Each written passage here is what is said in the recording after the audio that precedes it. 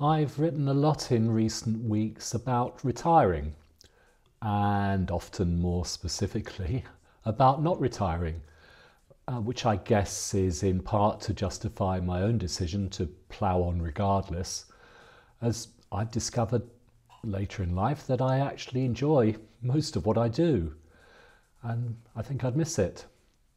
I've also found that the people I do it for, and that's you if you're a client, seem to actually value it too. And talking to other financial advisors, almost without exception, it's helping people and the relationships you build with clients, often over many years, which are the great bits.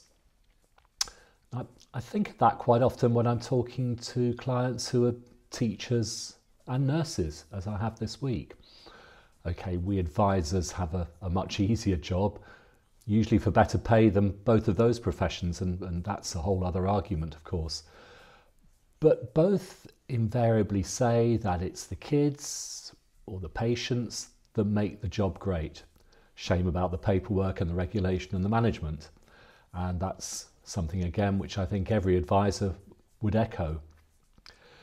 Anyway, sticking with retirement and helping people, one of the nicest skills that we as advisors can bring to bear is working through what to clients is often a hazy mess of pensions and accounts and investments, making some sense of them and then saying, I don't know what you're worrying about. Of course you can afford to retire.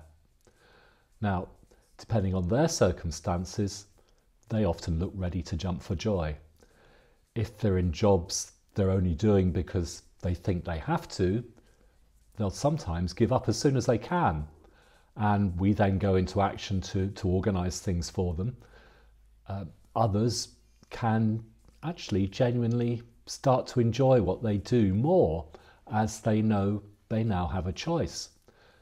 They can maybe have that conversation with themselves or with a boss to say, I'm giving up Fridays and Mondays because I can.